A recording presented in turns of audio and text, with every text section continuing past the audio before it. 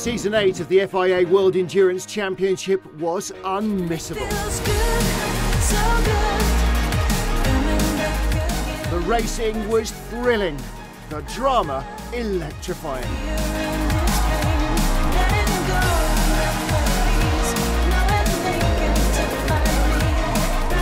And a global pandemic certainly made it unique.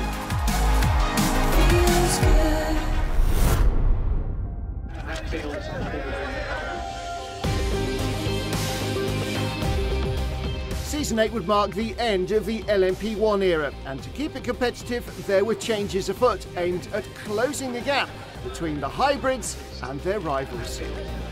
With the new regulations this year, it definitely is going to be a tough battle between the privateers as well. With the EOT, the success ballots coming up, I think it's good. We want to race. We want to be fighting wheel to wheel for 4 hours, 6 hours, 24 hours, whatever the distance. The battle for LMP2 honours was looking intense. Top teams with top drivers, and a tyre war too between Michelin and Goodyear. All added together, it was going to be an extremely tough competition.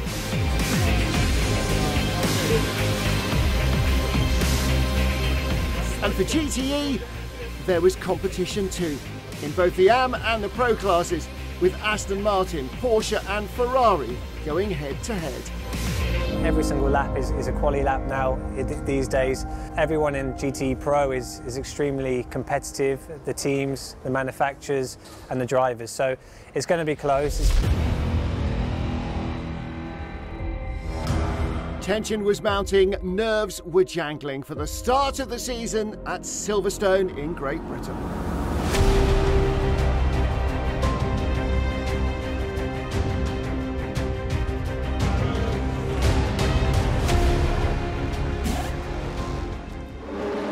Cars were unleashed, the frantic charge into the first corner began, and in LMP2 the track seemed barely wide enough to contain them all.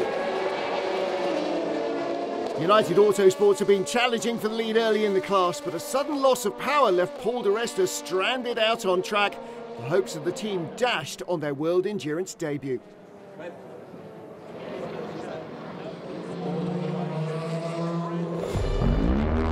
Tough start at home as well for Team LNT, the wheels literally coming off their wagon.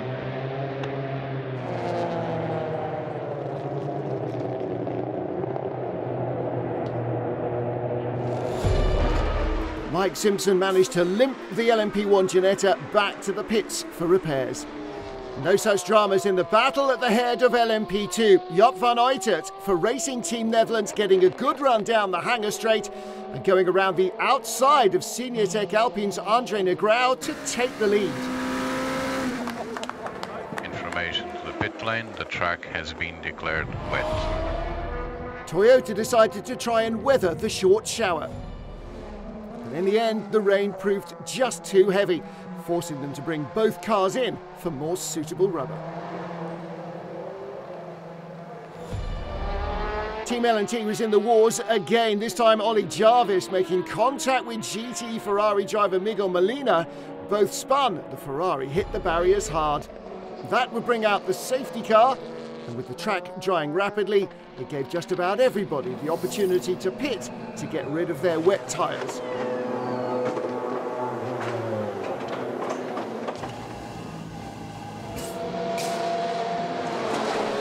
Rebellion's strategy had worked out better through the stops. The number 3 car had moved to the head of the race, but it wasn't long before Toyota was right back in it. Kamui Kobayashi attacking Pipo Derani, using the hybrid 4-wheel drive to retake the lead. Things hadn't quietened down in LMP2. Nico Lapierre for Cool Racing had reeled in Racing Team Netherlands' Joop van Uitert and slipped by him in traffic to grab the lead of the class.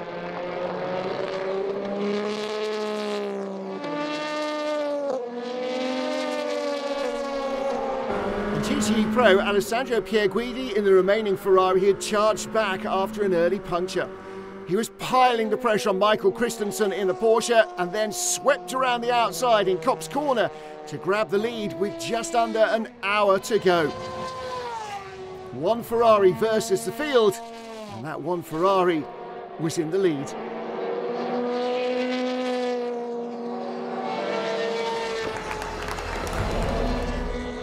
The 92 Porsche's pace was fading. Teammate Jimmy Bruni in 91 caught 𝐸𝐴𝐜𝐿 swinging outside and inside to take second away. The move proved crucial. The Ferrari was handed a drive-through penalty for an indiscretion behind the safety car, ruining any hopes of victory. Things look better for Ferrari in 𝐺𝐸-𝐴𝐚. The number 83 AF Corsa car moving up into second in the class.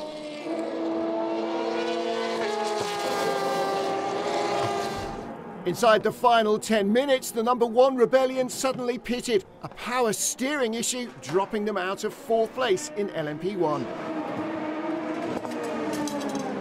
No such last-minute woes for Toyota though. Jose Maria Lopez taking the checkered flag in car number 7 to lead a Toyota 1-2 to the flag in the 4 hours of Silverstone.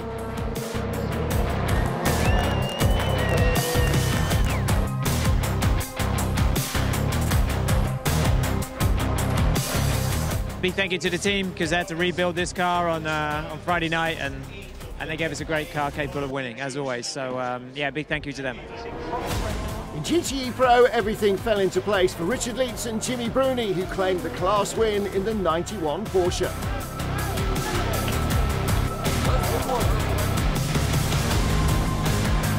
Victory in the season opener in LMP2 went to Cool Racing's Nico Lapierre and Antonin Borger. While François Perraudot, Manu Collard and Niklas Nielsen claimed 𝐺𝐸-𝐴𝐚 honours in the 83 AF Corsa Ferrari.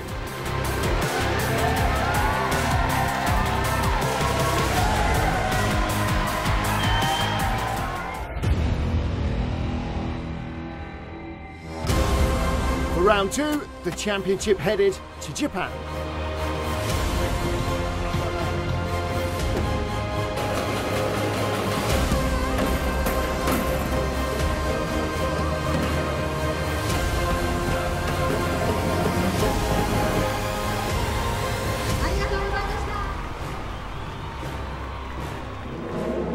Fuji was the 60th race in the history of the World Endurance Championship, and Toyota had locked out the front row, but they immediately came under massive pressure as the Rebellion and the Ginettas were desperate to steal the lead into turn 1. Behind, there was chaos in 𝐺𝐸-𝐴𝐚.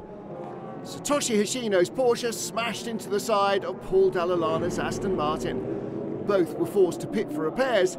Hoshino also found himself picking up a penalty.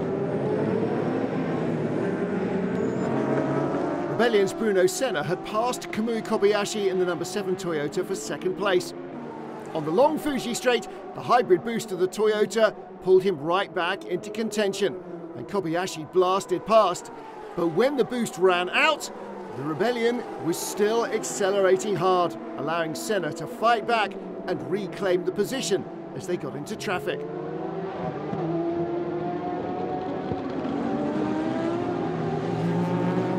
As they caught the GTE Pro Pack, Kobayashi spotted his opportunity. Senna was blocked. The Japanese driver positioned his car perfectly to go around the outside.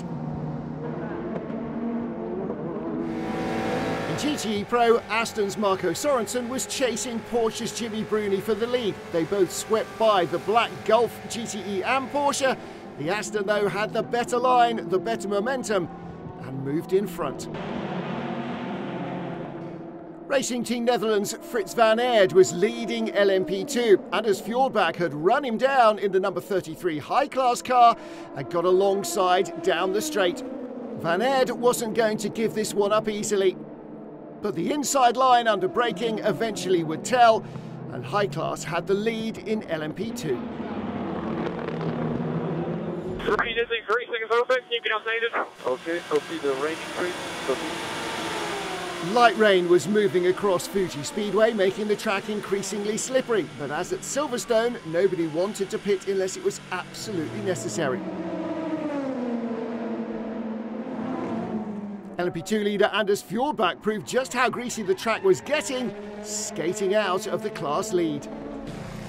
Toyota reacted quickly this time, pitting for slick intermediate tyres, determined not to give away their advantage as they so nearly did at Silverstone.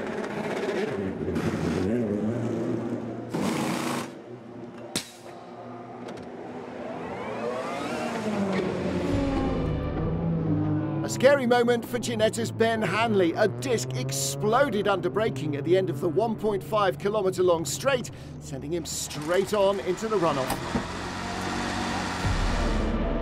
With 25 minutes left in the race, Nick de Vries was forced to pit for fuel, allowing Jota to close the gap for the LMP2 lead. As de Vries exited for Racing Team Netherlands, they weren't sure if they'd done enough and were nervously waiting to see if they had still managed to hold on to their race lead. Much to their relief, the answer was yes. After 6 hours of racing, it was the number 8 Toyota that claimed victory, leading a team 1-2 at Fuji Speedway. The winners, Sebastian Buemi, Brendan Hartley and Kazuki Nakajima.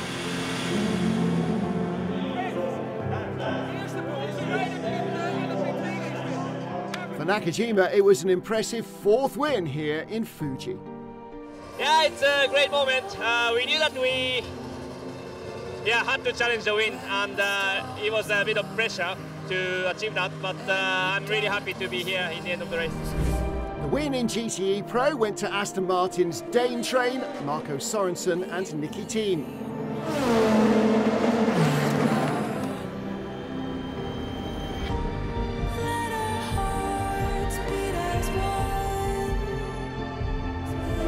In LMP2, Racing Team Netherlands claimed their first ever World Endurance win.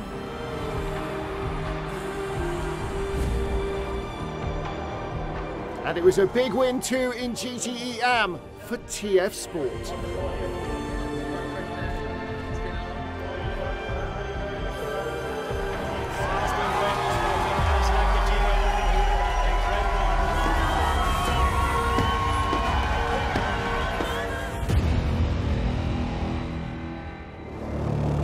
The competition then crossed the East China Sea to Shanghai.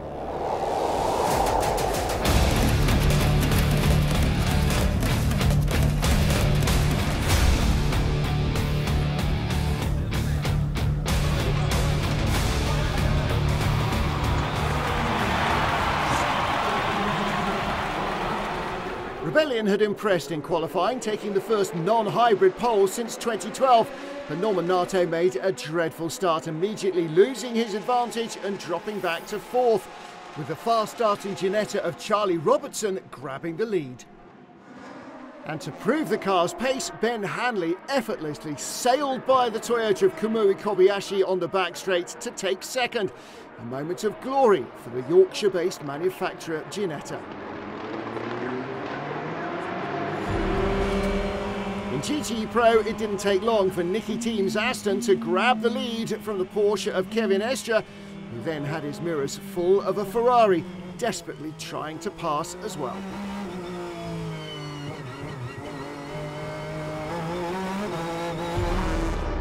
Toyota was all too aware they had a fight on their hands in LMP1. They reacted quickly, releasing Sebastian Buemi for 3rd in the hope of catching the Ginettas out front.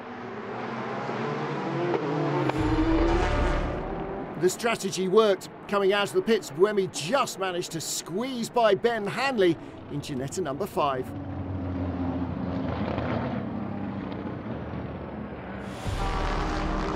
The Swiss driver then set about hunting down race leader Charlie Robertson.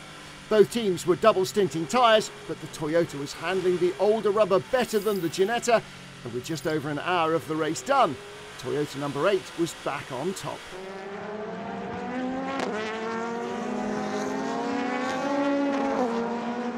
But the LMP1 battle was just about to be turned on its head, and all thanks to the slow getaway of poleman Norman Nato. Pit lane stewards decision 20, 21 and 22 gave drive-throughs for a jump start on cars 5, 6 and 7. Cars 5, 6 and 7 have a drive-through for a jump start. All three had passed the number 1 Rebellion before the start line. Team LNT immediately pitted their Ginettas to take their penalties, but any early advantage was ruined. And that left the number 1 Rebellion back at the head of the pack on a new set of Michelin tyres.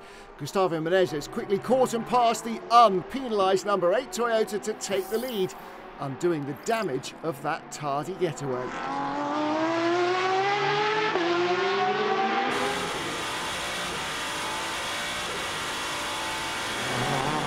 There was an all Aston Martin battle at the head of 𝐸𝐴𝐴, but the momentum was starting to swing towards TF Sports' red number 90 car ahead of the 98 AMR machine. In the Pro class, it was all going wrong for the lead Aston with a puncture. The tyre let go on the long, fast back straight, forcing Marco Sorensen off track and dropping them down the order. The advantage was now with the AF Corsa Ferrari of Alessandro Pierguidi, suddenly handed a very healthy lead.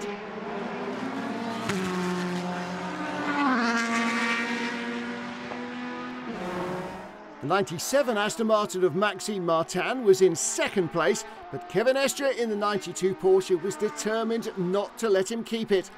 He was on the attack. Aston in front of you is for position 2. He has a used front right, who has used full right side. You have 4 new tyres for the rest of the season. In the closing stages, it was the Porsches who had the best pace. Jimmy Bruni next up to attack the 97 Aston. He had to use his arms and elbows, though, to squeeze by for third.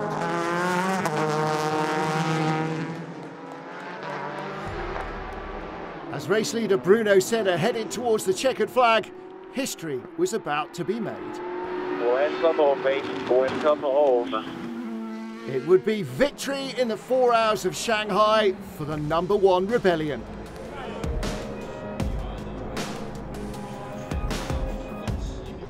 Oh, yeah, guys, come on. Yeah. The first outright win for a privateer team in LMP1.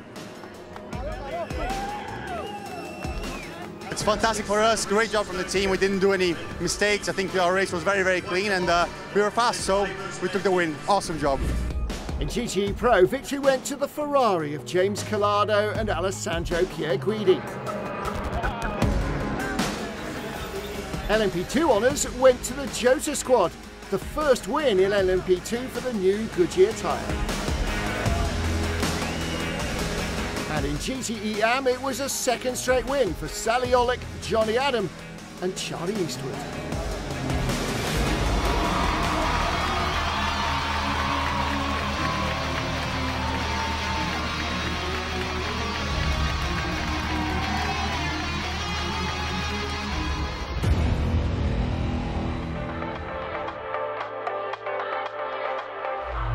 Round 4 was in the heat of the desert.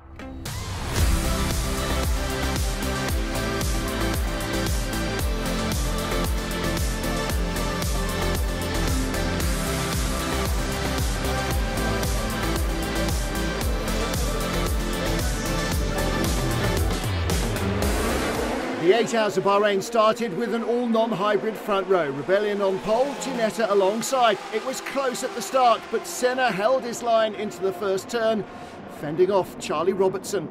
But as they got to turn 2, Robertson spun on cold tyres, connecting with Senna, putting them both into a spin and sending cars in all directions.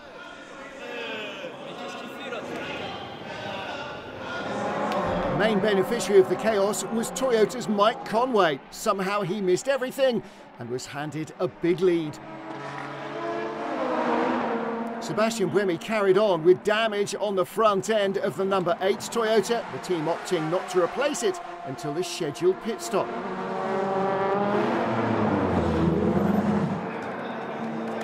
Bruno Senna had also pushed on after the melee at the start, anxious to recover the ground lost in the number 1 Rebellion. But by the time he'd handed over to teammate Gustavo Menezes, he was still livid.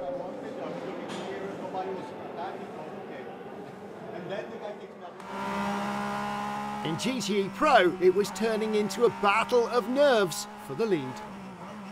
Now the Dane train makes sense. Aston Martin's Nicky team was leading, defending on older tyres from fellow Dane Michael Christensen. The Porsche driver also had pressure from behind, the Ferrari of Alessandro Pierguidi. The Italian spotted a chance to get alongside and sneaked by the 92 Porsche into second place.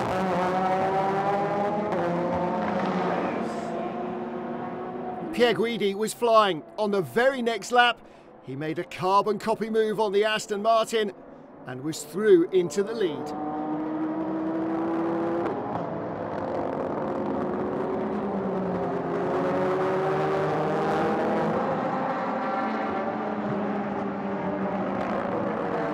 The lead battle in 𝐸𝐸 was all about Porsche, the number 57 Project 1 machine and the 86 Gulf Porsche dicing for the advantage.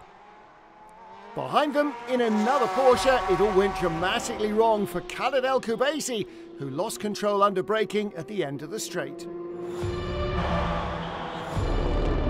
In the Pro Class 2, Porsche was in trouble. A damper failure, forcing Kevin Estre in the 92 car into the garage.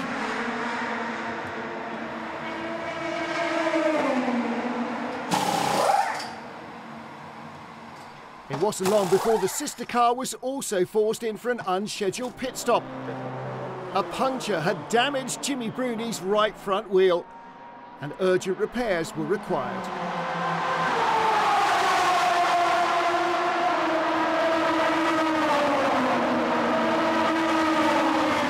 The battle now was Ferrari versus Aston Martin. They were locked together in a tight embrace, but ever so slightly, the advantage seemed to be creeping towards the British team.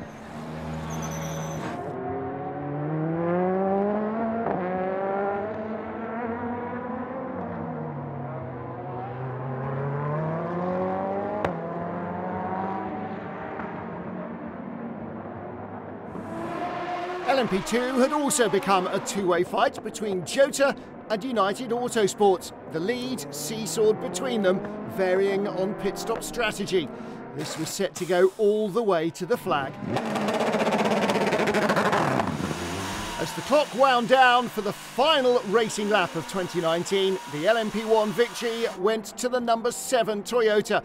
Gifted the lead right at the start, they never looked back.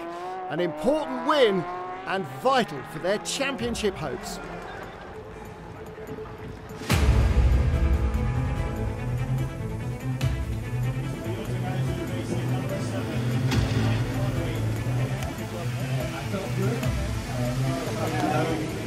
In GTE Pro, there was a second win for the number 95 Aston Martin. The Dane train's early defence had paid dividends for Marco Sorensen and Nicky team. Ferrari definitely brought us to us right in the end, and by the team not doing any mistakes, it's basically how we won. Wow, what a race. In LMP2, it was an impressive first win in the World Endurance Championship for United Autosports.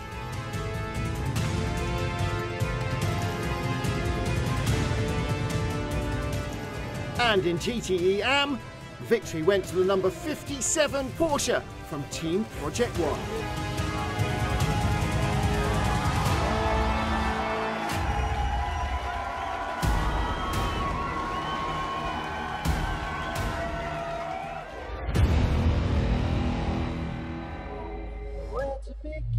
For the first race of 2020, the WEC rolled into the USA.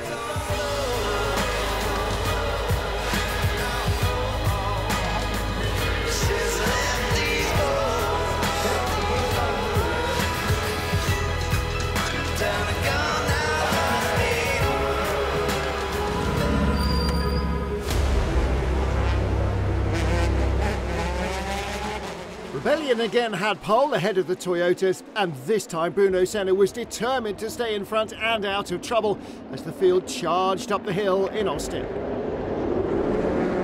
Once more in GTE Pro, a 6-car juggernaut battled away, Aston Martin with the early advantage.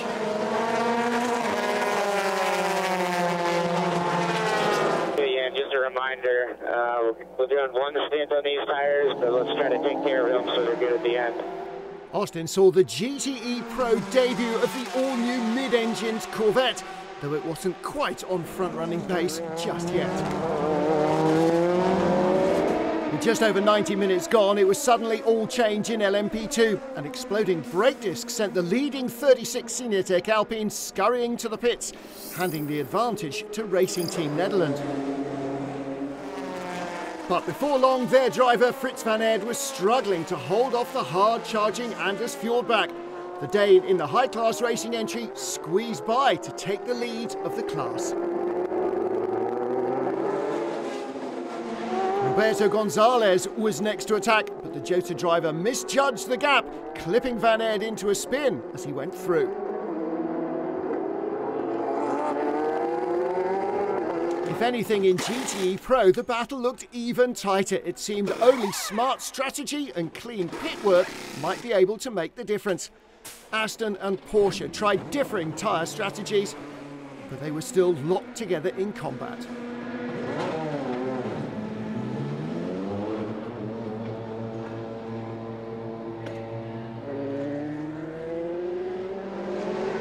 An early mistake on tyre pressures by United Autosport had forced them to switch strategy, but they were pushing hard to get back into the LMP2 fight.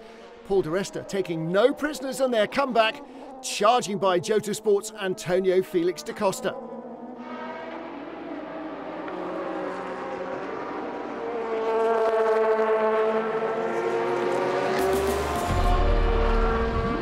Rebellion led, but was Toyota's pressure starting to pay?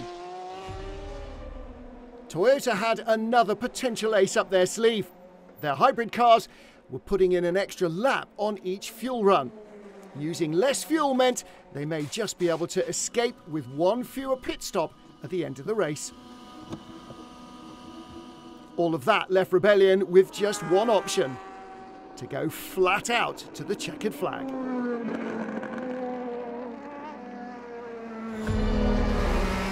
In GTE Pro, Jimmy Bruni was limping on with an electrical issue, but falling further and further behind. Inside the final half hour, and Ferrari's James Calado and Aston Martin's Alex Lynn were in a flat-out wheel-to-wheel, door-banging drag race for the final podium spot in GTE Pro, neither willing to yield an inch. World champion Calado somehow managed to brake a fraction later as they ran out of straight.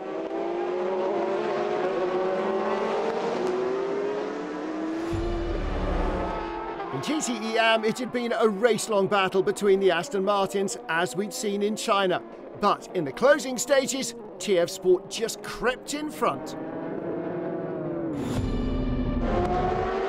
And the red car eased out its advantage all the way to the flag. United Autosports needed a fuel stop with just under 20 minutes to go. They'd been running out of sync with the other LMP2 teams, but had now cycled through to the lead. The 37 Jackie Chan DC Racing team was trying to charge them down, but as the 22 car left the pits, they had just enough of an advantage to stay ahead. In LMP1, the relief on the faces of Norman Nato and Bruno Senna was clear to see as their teammate Gustavo Menezes approached the checkered flag in what had been a tense race. Rebellion claiming their second win of the season at the Lone Star Le Mans. Another impressive result for the privateer team against the factory might of Toyota. 22, superb recovery drive from them. It's a fantastic result for all of you. We won, we did it. Incredible effort from all the team, from the boys, from Norman, Bruno, and even more from all the mechanics that rebuilt our engine yesterday right before qualifying. Thank you so much to everyone. He won. In GTE Pro, Nicky Thiem brought the Dane train Aston Martin across the line for a third win for the 95 machine.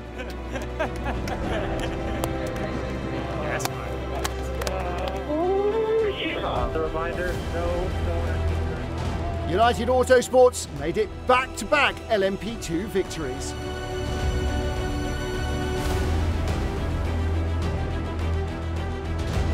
And TF Sport were back on top in GTE AM.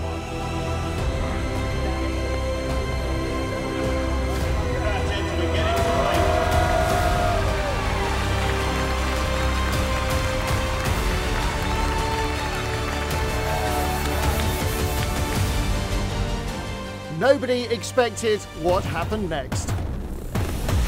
Lockdown. It's been too long. You know, we've been lots of phone calls and Zoom calls, you know. But yeah, now to be back on the circuit, it's cool. It has been a very long time since Austin, so it's more than 6 months without racing, which for a racing driver is not perfect.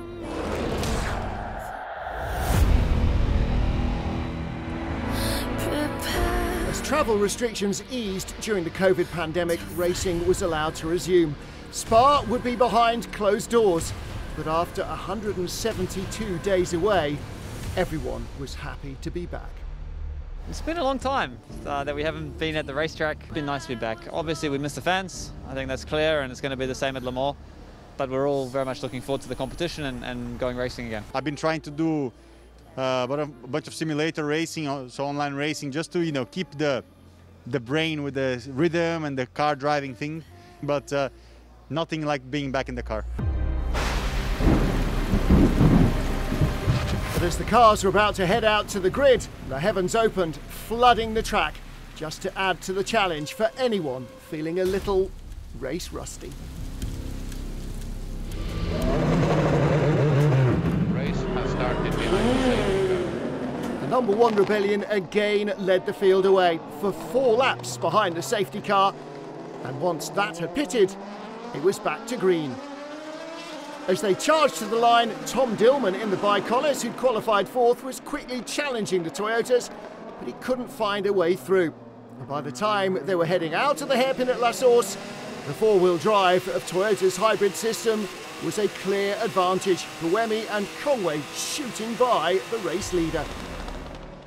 And on the next lap, Tom Dillman also got by Norman Nato. The Rebellion was plainly struggling in the slippery going.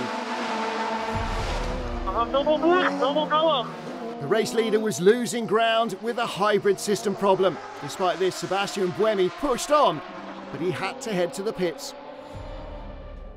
By the time the number 8 car had stopped, Mike Conway was in front in number 7. 𝐸𝐸𝐚's exasperation was evident.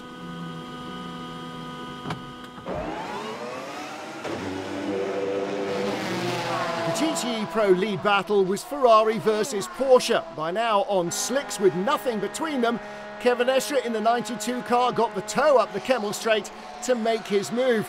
And with the number 33 LMP2 car coming through as well, Pierre Guidi had no way of counter-attacking.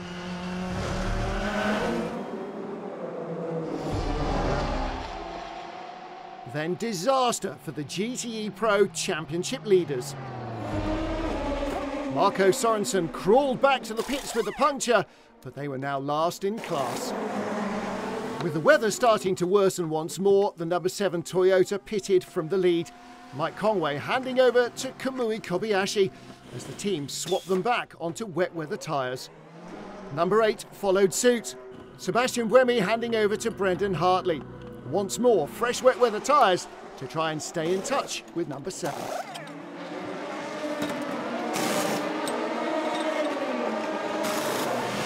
In GTE AM, the battle for the lead had been between the Porsches, but in the wetter conditions, they started to struggle.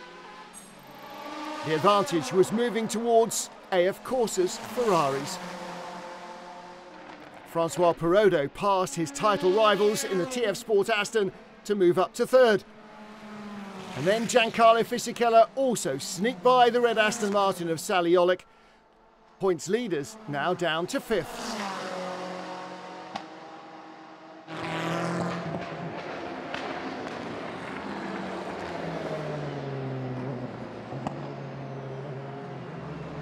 In the battle for GTE Pro Honours, Ferrari gambled, pitting early to switch back to slicks. There's tendency for a climb. Yeah, copy.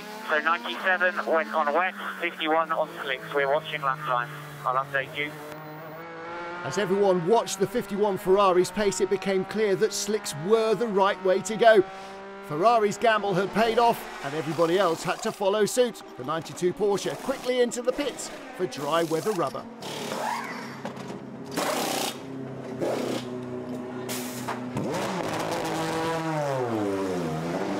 LMP2 had been close all the way through between Racing Team Nederland and United Autosports, both previous winners already in the season. But Frits van Aert couldn't hold off Paul de Resta, the ex-Grand Prix ace, diving by the supermarket magnet to grab the lead at the hairpin. And Frits was soon under pressure from Tom Laurent in the 𝐵𝐚𝐜𝐸 Alpine. At one of the fastest parts of the track there was contact and a huge crash for the Frenchman.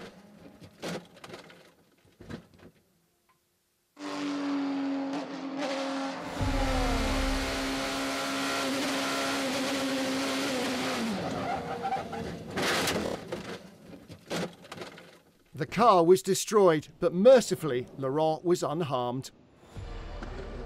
After 6 tough hours at Spa, Mike Conway crossed the line to take the win in Toyota number 7. Checkered flag on car 7. Checkered flag on car 7. A third win in the season for the crew of number 7.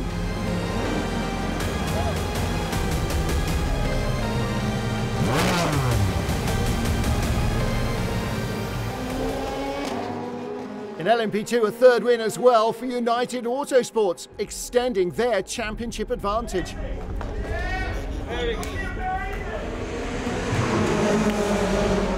In GTE Pro, there was a first win for the reigning champions. But was it all too little, too late for Porsche's Kevin Estre and Michael Christensen?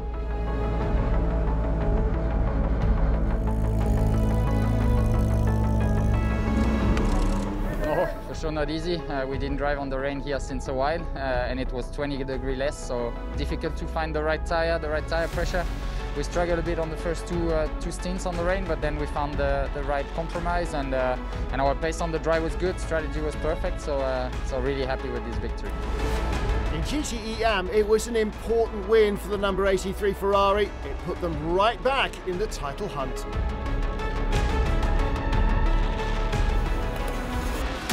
Post-race celebrations were a little different. Everybody was socially distancing, but winning meant no less to the drivers for all that.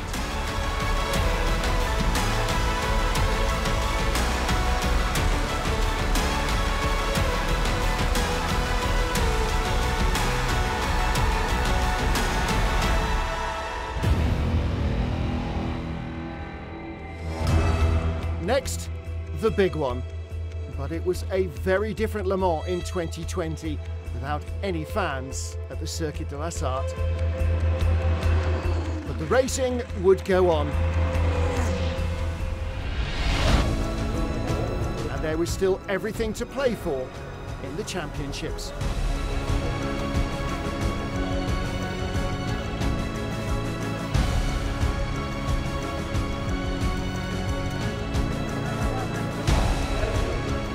There was even a tantalising glimpse of the future as Toyota returned the trophy in a prototype of their new hypercar. Keep holding us from our dream. I am not the enemy. The French tricolor arrived in style from above.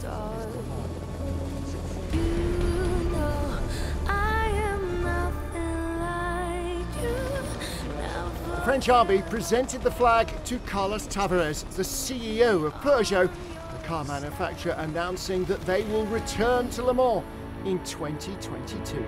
Prepare to fight.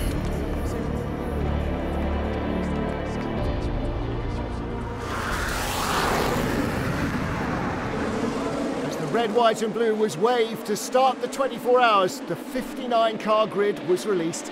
Poleman Mike Conway under immediate pressure from Bruno Senna in the Rebellion, approaching the Dunlop chicane for the first of many times.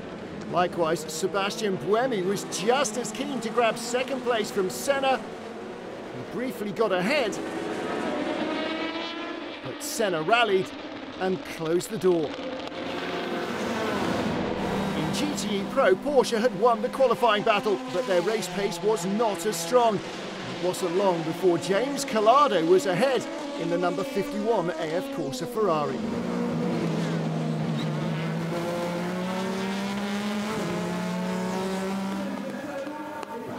With 3 hours gone, the number 71 Ferrari was out front, but Belgium's Maxime Martin stole the lead in the 97 Aston Martin.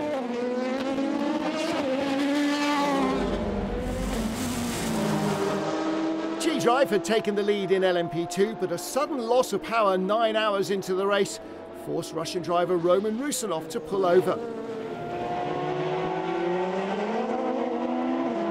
The lead battle was now between the pair of United Autosport cars. They ran side by side down the Mulsanne straight.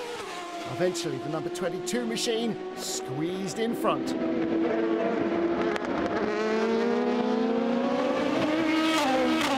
The race seemed to be going the way of the number 7 Toyota, but at just over mid-distance they were in trouble and forced into the pits. Kamui Kobayashi's body language said it all. He knew it was serious, and their one-lap advantage over their rivals in the number 8 machine was gone.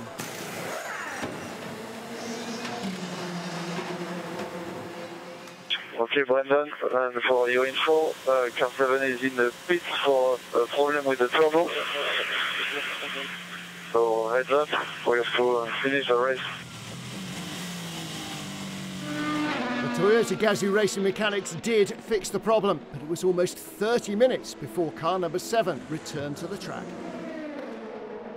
Le Mans was starting to take its toll. In GT-𝐸, the 98 Aston Martin was leading, but was forced to stop and replace all the brakes on the car.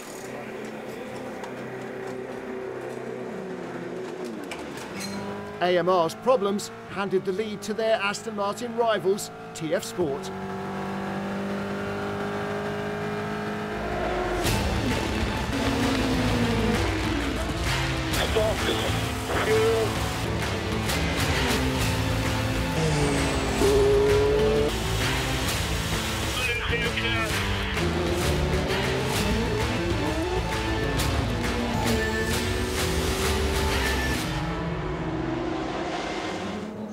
With the end almost in sight, the number 8 Toyota was starting to look comfortable at the head of the pack. But Le Mans history tells us, and Toyota in particular, that nothing is for granted. With just over an hour left, the number 3 Rebellion developed a clutch problem. The team struggling to stop the wheels spinning as they tried to push the car back into the garage. And that delayed the number 1 Rebellion, which pitted at the same time, having to wait for the other car to be moved clear.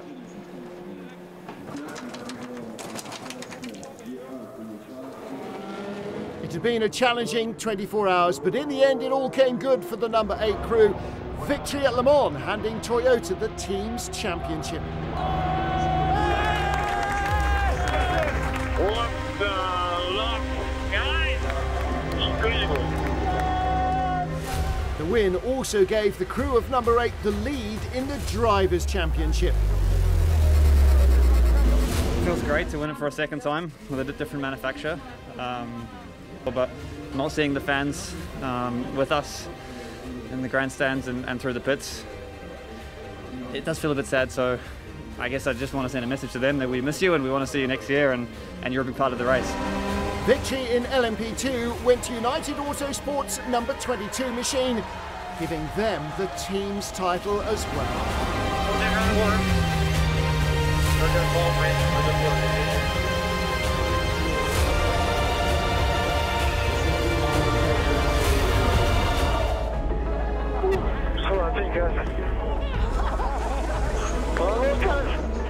In GTE Pro, Aston Martin were first and third, taking the FIA World Manufacturers crown.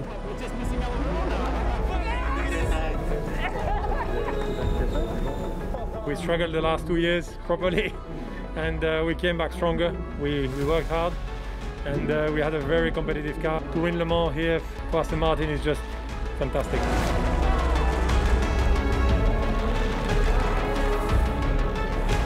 GTE honours also went to Aston Martin, Tom Ferrier's TF Sport squad on the top step of the Le Mans podium.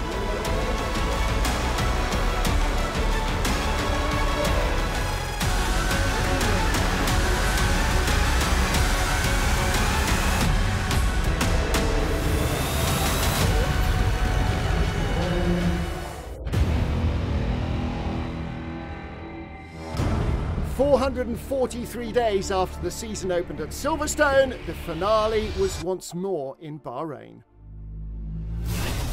It was also the end of the LMP1 era.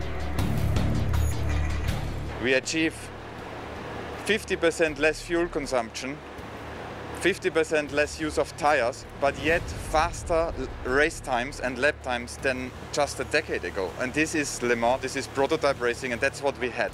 Be happy we had it, and also be happy what's coming. I remember the GT1 days, really cool cars, hypercars will have again the recipe to fascinate people. We are creating a platform for more people to join. This is the WEC, this is Le Mans, and this is what I'm looking forward to.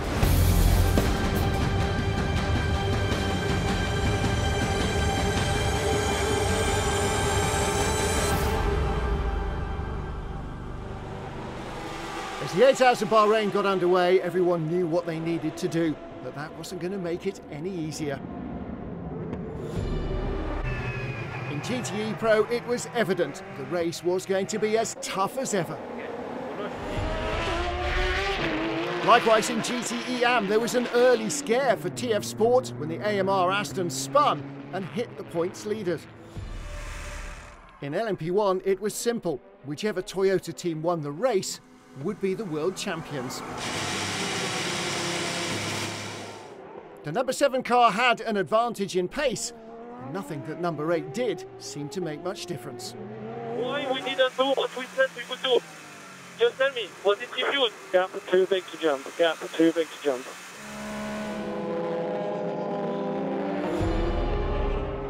As night fell, disaster for the 51 Ferrari. Daniel Serra clipped an AM-class Porsche, damaging a rear wheel. The car needed urgent repairs, ruling James 𝐝𝐚𝐲𝐬 out of the GTE Pro title battle. And then another title contender fell by the wayside. Maxime Martin was in trouble. The 95 Aston had already pitted for new brakes. It was almost inevitable the 97 car would have to do so too. But when he came in, Martin knew it would be the end of his title hopes as well. And Aston Martin's brake problems weren't just confined to the pro cars. The GTE AM points leader also struggled. TF Sport had to make a full brake change, dropping them down the order. And that swung the championship advantage towards the 83 AF Corsa Ferrari.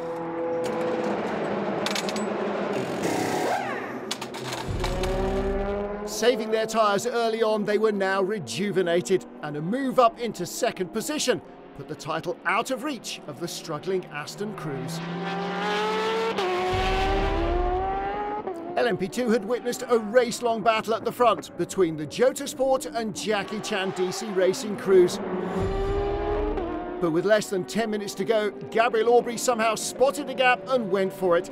Antonio Felix da Costa was not expecting him there and was forced out wide. Da Costa tried to fight back, but Aubry had the better line on the back straight, held his nerve and grabbed the lead. They were heading for a Goodyear 1-2. There was a last lap moment of drama for race leader 𝐸𝐚𝐲𝐬 as Ben Keating ran wide in the Porsche. But the number 7 Toyota rounded the final corner to take the checkered flag, waved by the outgoing championship CEO Gérard Neveu, marking the end of an incredible sports car racing era. Congratulations to the winner. Congratulations to the winner. It had been a dominant performance, sealing the World Championship for 𝐸𝐚𝐲𝐬, Jose Maria Lopez and Mike Conway. We're glad that we can still be racing, and yeah, to 𝐸𝐚𝐲𝐬's world title is amazing. Great job from the team, my teammates. You know, they've been all flawless all year, you know, so huge credit to them, and yeah, they make me look good. In LMP2, more emotion. A final swan song win for Jackie Chan DC Racing before they bow out of World Endurance. In GTE Pro, the race victory went to the 92 Porsche of Michael Christensen and Kevin Escher, but they waved their championship titles goodbye to Aston Martin and the Dane train. We finally clinched the second world title. and we do it together again. You cannot really put words to it. In 𝐸𝐴𝐴𝐴𝐴𝐴, the race win went to the number 56 Team Project One Porsche, but the title was heading to Ferrari. The 𝐸𝐴𝐴𝐴 Team's trophy went to AF Corsa, the driver's crown to 𝐸𝐚𝐜𝐞𝐬, François Perrodo and Niklas Nielsen.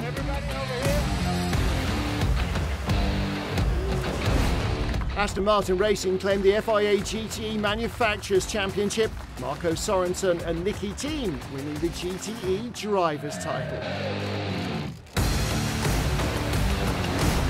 Top honours in LMP2 went to United Autosports after a massively impressive debut season. Philippe Albuquerque and Phil Hansen won the Drivers title. The final ever LMP1 Teams Championship went to Toyota Gazoo Racing as Jose Maria Lopez, Kamui Kobayashi and Mike Conway were crowned world champions. The longest season ever marks the end of one era and the beginning of the next.